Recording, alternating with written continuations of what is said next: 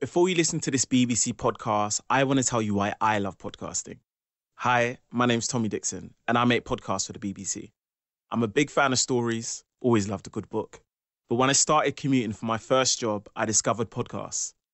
I was blown away by how a creative idea and the right mixture of sounds could take you into a whole new world full of incredible stories. You know, the type that make you go, wow. And that kind of inspired me to give it a go myself, which, to cut a long story short, led to a BBC training scheme and a whole new career giving other people that exact same feeling. So if you want to hear amazing stories that make you go, wow, like I did, they're just a tap or a click away on BBC Sounds. BBC Sounds. Music, radio, podcasts. Let's have a little bit of fun.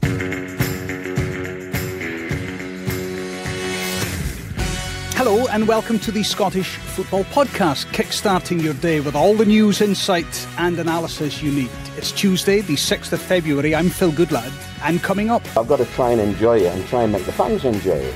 Looking at the fans' comments, you know, there's 50% want me and 50% don't, so I've got to convince the other 50% well, enjoy themselves while I'm here. It's one of the most eye-catching appointments in Scottish football for many a year.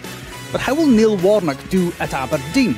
You'll ask a man who knows him well. There's no better manager to play for, and I'm sure, as he's done up teens times in the past, he'll turn Aberdeen round. But how will his new team fare as they face a daunting task in his first game in charge? McCausland plays it in, Cantwell! Brilliant goal for Rangers! They're on the roll over the Dons' trip to Ibrox and a crucial battle at the bottom. This is the Scottish Football Podcast. Yes, great to have your company today. We're joined by the Times Scottish football correspondent, Michael Grant. Michael, morning to you. Morning, Phil. What a 24 hours in Scottish football. Yeah, this just feels like an appointment that has been in the waiting for years, isn't it? You know, it's such a classic peak cinch, I think we could call it. You know, the coming together of Neil Warnock and Scottish football at long last.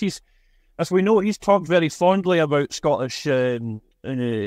Scotland and Scottish football over the years. He's talked previously about wanting to have managed in Scotland, and at the age of 75, he's finally going to get his chance. And it is absolutely fascinating. You can see from the media coverage, not just in Scotland but across Britain, in the last 24 hours or so, that it's caught the imagination of football because he's back in the game at 75. Yeah, I think that's an interesting point. All the back pages today covering Neil Warnock, both the Scottish editions and the wider UK editions. Lots to get through with you. We're also going to hear from former Scotland international Paul Devlin about what it's like to play for Neil Warnock. First, though, let's quickly run through all the latest Scottish football headlines. January's Manager of the Month, Philippe Clement, says he hasn't given any thought to his Rangers side drawing level on points with Celtic should they beat Aberdeen at Ibrox tonight. Standing in their way will be the Dons' new interim boss, Neil Warnock, who says he plans to have a bit of fun at his new club. Greg MacDonald has resigned as manager of League Two side East Fife after 18 months in charge. Falkirk have apologised to the New Saints and say they're extremely disappointed and embarrassed by the disorder outside their ground. That after the Welsh side beat them 1-0 in the SPFL Trust semi-final. And Hibs will host Rangers in the Women's Scottish Cup quarter-finals, while holders Celtic are away to Montrose. Spartans travel to Livingston. Partick Thistle are at home to Hearts. There's only one place to start really then, Michael. I wonder, in all your years in Scottish football, can you remember an appointment like Neil Warnock to Aberdeen?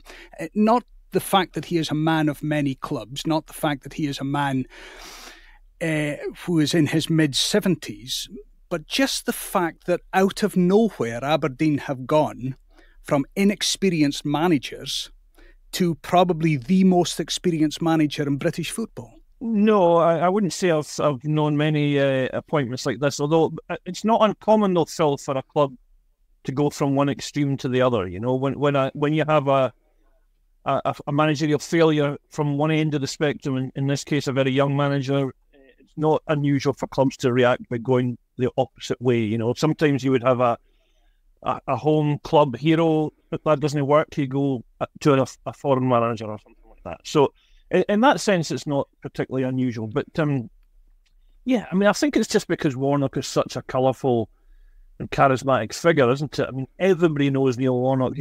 He's not been one of the most successful managers in British football. I mean, he's talked to Pittodrie about he's not won a cup.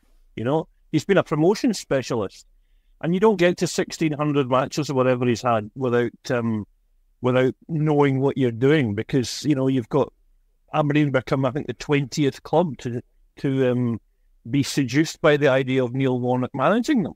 Now you're not around for that long without having proven yourself. But I just think it's one that it's been fascinating watching the Aberdeen fans' response to this, because I think at first, and speaking as an Aberdeen fan, I kind of felt it myself. It was like, surely not Neil Warnock.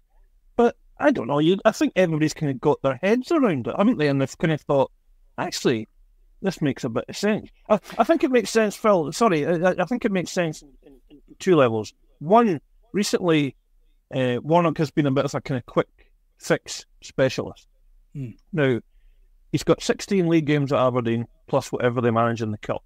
Now, if he does well, rewards for Aberdeen, because they can get into the European places, and let's see how far they go in the cup. And secondly, I don't think the manager market is particularly attractive at the moment. I don't think there's candidates out there as a permanent appointment that seem obvious or seem persuasive. Now, if Warnock's there till the summer, maybe that changes. Maybe the managerial market becomes more appealing to Aberdeen. Maybe what changes is the fact that if he does do well, 4 months in the job as an interim boss, that becomes then a difficult decision for Dave Cormack to make if you have a manager who, like Barry Robson before him, does wondrous stuff on the pitch and gets Aberdeen up the league and who knows where in the cup. Of course, it's the biggest word in Scottish football, isn't it, if? Yeah, I mean, I think it would be fascinating if Warnock was to do really well and then Cormack and the board are forced into that dilemma of, okay, what do we do now? I mean, one of the key things here is Warnock is not Barry Robson in the sense of his personal circumstances. Robson was always going to take the job. We don't know if Neil Warnock would want the job full time. I mean, he lives in Cornwall, for heaven's sake.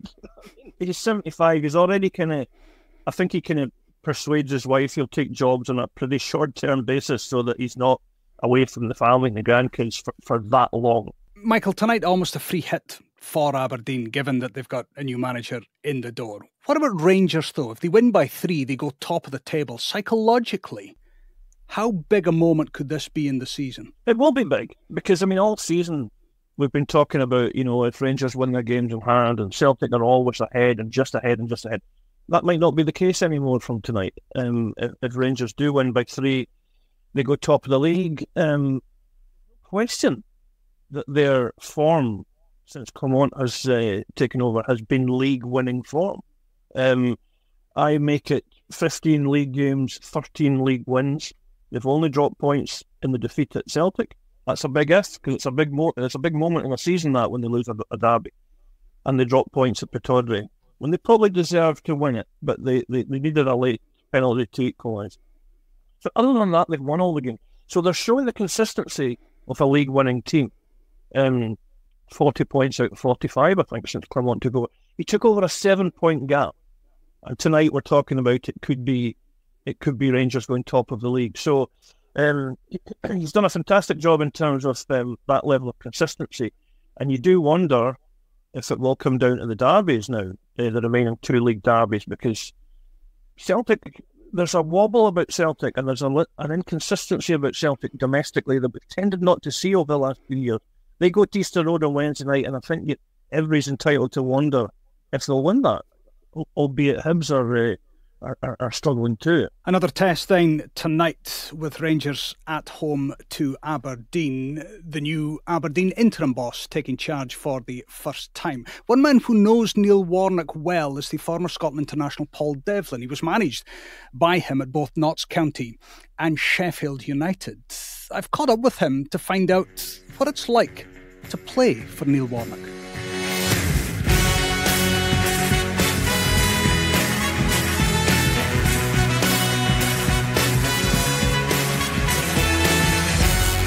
It can be very eventful. I was fortunate to have a couple of spells under Neil at the start of my career at Notts County and then again at Sheffield United. He demands 100% from his players, and if you give him that, he's a brilliant man to play for. What he'll do, he'll instill a siege mentality within the team. He'll get them organised, he'll get them hard to beat, and he will get them horrible to play against. We've seen some of the videos on social media of Neil Warnock in the dressing room. Fair to say it's maybe not for the faint-hearted. Does it need to take a particular type of character to react to the abrasive Neil Warnock? Very much so. It's rolled out a lot of times when you hear, people talking about some players need an arm round and some players need a boot up the backside. Now, Neil's biggest strong point to me is his man management. Obviously, you'll see the pictures of him going crazy in changing rooms and shouting and bawling and on the touchline. He isn't always like that. His man management is absolutely fantastic. He knows who he needs to grab by the scruff of the neck and give him a good shout and he knows the lads he needs to cajole a little bit more and put his arm around them. But yeah, I mean, he's a very, very fiery character. He has mellowed with age. When I had him when he was a younger manager in the early 90s, he was far worse than he is now, I would think. But no, he's great. And if you do well for him, he's a fantastic manager to play for. I'm feeling old hearing you say that you had him as a manager in the early 90s. I'm not sure how you're feeling, but in the early 90s, that's nearly 35 years ago. And it was before the Premier League. It was the old First Division. Now, a lot of people think there was no football before the Premier League in 92, but I actually made my debut at 19 in the old First Division for Notts County. So that tells you how long ago that was. I was just out of non-league football and there was a few clubs in for me and, Neil sort of took the gamble and signed me, which I'll be eternally grateful for because he put me on the path to a 14, 15-year professional playing career. Paul, do you think that the image, certainly the clips on social media, of Neil Warnock as this fiery character, does that hide a Neil Warnock that we perhaps don't know that you've seen in the dressing room, a more compassionate, considered, approachable boss? Oh, but very much so. And I think Neil engineers it that way. He's very approachable. I always found that, if I needed anything, his door was always open. You can go and ask. He's a very compassionate man. That's the side of him that you don't see, and maybe he doesn't, he doesn't want people to see that. But yeah, he's very approachable. And like I say, if you're in that inner circle, he will look after you. Do you have a story that you can share with our audience, bearing in mind the BBC's strict policy on the use of bad language and in the use of terminology? But do you have a story that you can share with us that sums up the new Aberdeen interim boss? Well, in a brief answer to that, it would probably no if there's no swearing or anything involved. But no, I mean, there's several times down the years. I probably drove Neil madder, more mad than anyone down the years. I remember pre-season trips where I remember once he sent me home from Trinidad after one day. It took us a day to get there, and I'd played up a little bit with the boys on the plane, and we maybe had a little bit too much to drink. So we touched down in Trinidad, and he sent me back the day after. So that was me getting on the wrong side of Neil. So I ended up doing not even a day trip to Trinidad. So yeah, he's not one to be messed with, But like I say, if you do well for him, there's no better manager to play for. And I'm sure, as he's done upteens times in the past, he'll turn Aberdeen round. Can I just ask you finally, and actually I'm intrigued about the whole trip and the day, because I can't even imagine what you must have been like waiting for the plane to arrive back in the UK with Neil Warnock on it. But how do you think he'll do at Aberdeen? He says himself that he's under no pressure. He says himself he doesn't think he can get sacked in 4 months. Do you think he can take Aberdeen up the league? Without a shadow of a doubt. I think there's no pressure on him. You look at his age and his experience. He's done it. He's done this loads of times now, going into clubs that are struggling, turn them round. So there is no pressure on him. He's been there. He's seen it. He's done it. Look at his record at getting out of leagues and keeping teams in leagues. He'll know exactly what to do. Okay, it's a new club and it's a new league, but it's still football at the end of the day. And if I was a betting man, I'd bet my last tenner on Neil turning them around, if I'm being perfectly honest. This is the Scottish Football Podcast. The former Scotland international Paul Devlin there with an insight into playing for Aberdeen's new interim manager. Michael, finally, let's turn our attention to tonight's other big game. Motherwell hosting Ross County. Well, in 10th spot on 22 points. Ross County, a place behind them, 3 points off Motherwell, but they do have a game in hand. I mean, we're speaking about this being a big game for Rangers and Aberdeen. At the bottom of the Premiership tonight, this could be a massive moment. It could be, although I do think there's quite a lot of jockeying to happen at the bottom of the table. You know, we're still, where are we? We're just into February. Yeah, I mean, Ross County have obviously tried to get the managerial bounce from changing as well. Mackie out and Derek Adams in. Adams has, you know, we're talking about Neil Warnock being box office, but there's elements of that with Derek Adams as well, isn't there? I mean, he's been completely. He's been outstanding from a media point of view. We've kind of devoured his post-match stuff, especially. I sometimes wonder what the media manager up at Ross County thinks every time at 10 to 5 when the whistle goes on a Saturday. I mean, he must be tearing his hair out. It'll be head-in-hand stuff at times, but, you know, listen, the counter-argument to that is if your club's getting talked about, you know, and your manager's getting talked about, is it that bad a thing? But, yeah, listen, I think both or all the teams around the bottom of the league might privately feel a little bit of comfort this season, and it looks to me like Livingston are away. Now, Livingston do have the time and the potential points haul to come back. I'm not convinced that they will. So then you're talking about the playoff, and then you're talking about the top of the championship, and do you think you could beat possibly Wraith Rovers in a playoff final? And I think probably Motherwell and Ross County would think that they would. The reason I mention it being potentially a massive match tonight is that for all that Motherwell have improved under Stuart Kettlewell from their early season, you look at the table and you almost forget that there's just 3 points between Motherwell and Ross County. And if Ross County were to win tonight, psychologically, I wonder what that does for the Motherwell side. It creates a sense of fear, doesn't it? I mean, I think that I think we probably, when we're on the outside of football clubs, we don't ever really appreciate just how unpleasant it must be to be at the bottom of a table and to be in that kind of oppressive atmosphere where it's just, what else are you thinking about apart from the league table and the prospect of going down? And especially for a club like Motherwell, who have been in the top flight for so long. Kilmarnock went down recently after a long stint in the Premier League. We're used to Motherwell being in the Premier League. The fear of being the management and the squad that takes you down. It must be kind of all pervasive at a club like Motherwell. You know, I'm not saying that if you're at a club that goes up and down, a yo-yo club, that it's any easier. But there is a different pressure when you're used to being top flight, and also famously we know that clubs' budgets and Motherwell's budgets are tight. Every penny's a prisoner. Now, if you go down to the Championship, then it's not quite catastrophic, but it's certainly grave. So yeah, if Ross County beat them, it tightens up the bottom of the league, and it just creates more pressure and it creates more apprehension at Fir Park. Fascinating night ahead, both at the top and the bottom, for the very different reasons, Michael, that you spell out. Thank you very much indeed for joining us today, Michael Grant. My thanks also to Paul Devlin. A great insight, wasn't that, into life playing for Neil Warnock. Keep your emails coming, scottishfootball@bbc.co.uk. We love to hear from you. And if you haven't done so already, you can subscribe and follow the Scottish Football Podcast so you don't miss an episode. Enjoy the football. We'll speak soon.